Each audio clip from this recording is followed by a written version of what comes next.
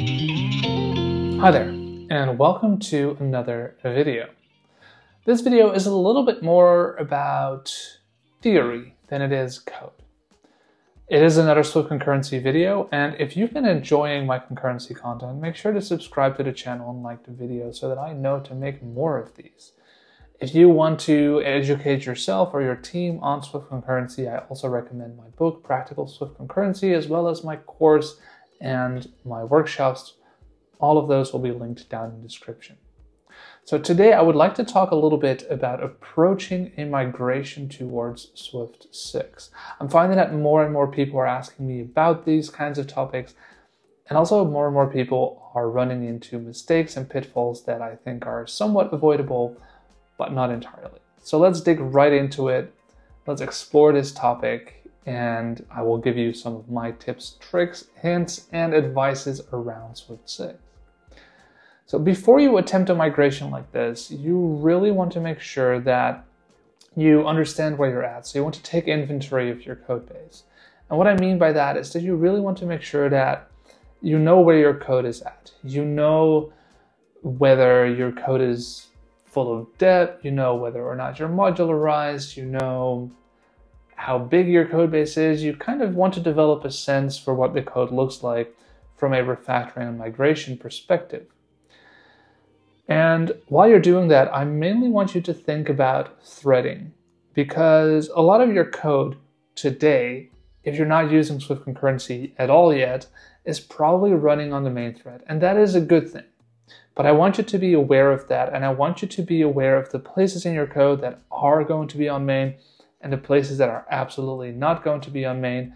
So really look for those places where you're explicitly leaving the main thread, because you're going to want to keep it that way, and more on that later on. But this is really important, that you understand your code base well and that you have a good sense for concurrency in your code base, because let's be honest, we're probably all using some dispatch group or dispatch queue features, and we're not even fully aware of that. So you want to make sure that you are aware of this. And there's also a very human aspect to a migration like this. So you want to make sure that you know where your team is at. Are they comfortable with concurrency yet? How much do they know about concurrency, and how much do they still have to learn about concurrency? These are all essential things for you to know before you attempt to migrate. Because if you migrate without knowing these things, you're almost certainly going to end up with a big, big mess on your hand, because nobody understands what they're doing, nobody agrees on how things work, and you're going to end up in a not so good place.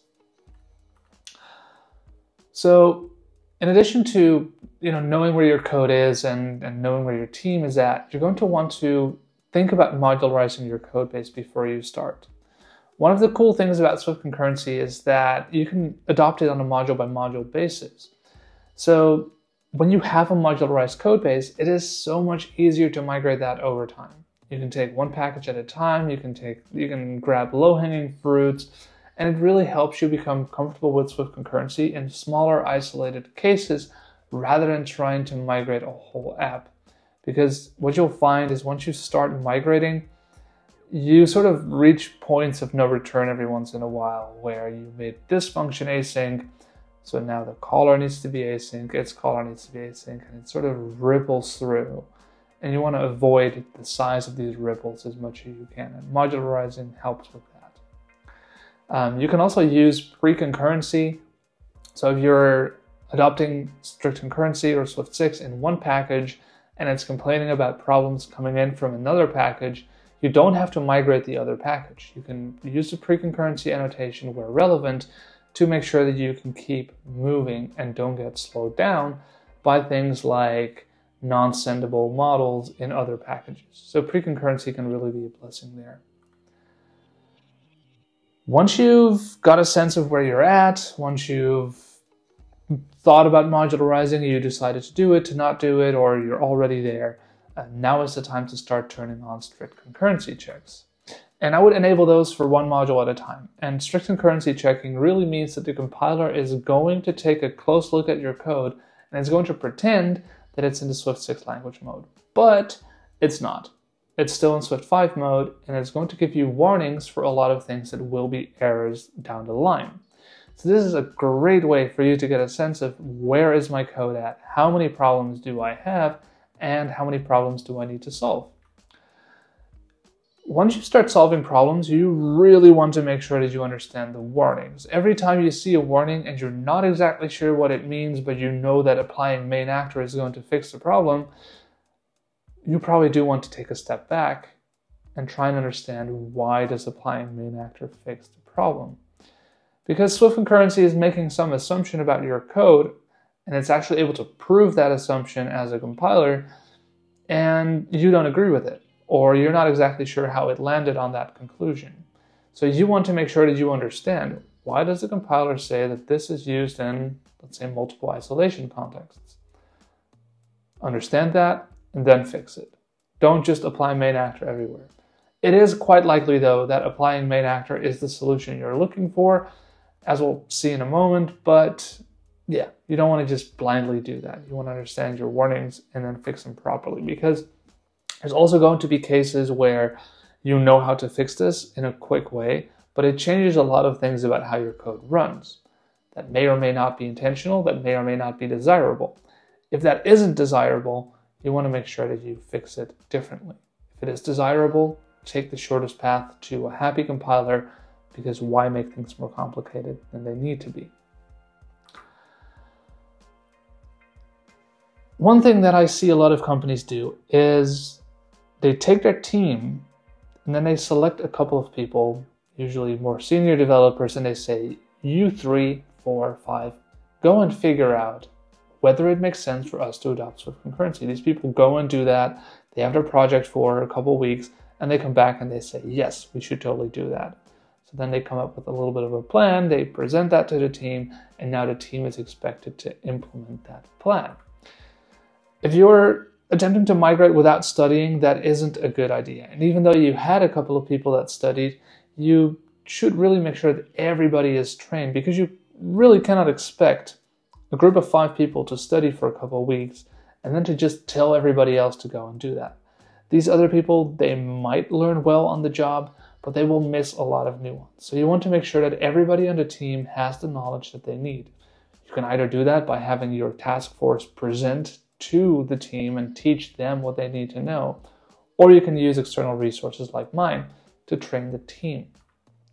Things like workshops, books, courses, or whatever you can get your hands on is a really good way to train the team, right? Even if you already have your couple of people that know everything that they need to know, bringing in external voices, bringing in somebody that can really put everybody on the same level, be it through a book, be it through a course, be it through a workshop, whatever you prefer, is a very, very useful, because it makes sure that everybody knows the same stuff, and it makes sure that everybody can have a good conversation, and also that everybody can make educated choices about how they're introducing concurrency. So anytime you're doing a big project, same applies for SwiftUI or whatever, don't just have a couple people suck up all the knowledge and then just tell everybody else to do it. Make sure that everybody is on the same level when you start the migration.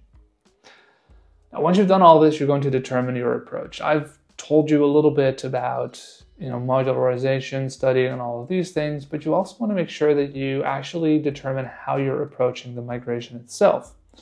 You could migrate from a random spot in your code base. You could migrate from a random package.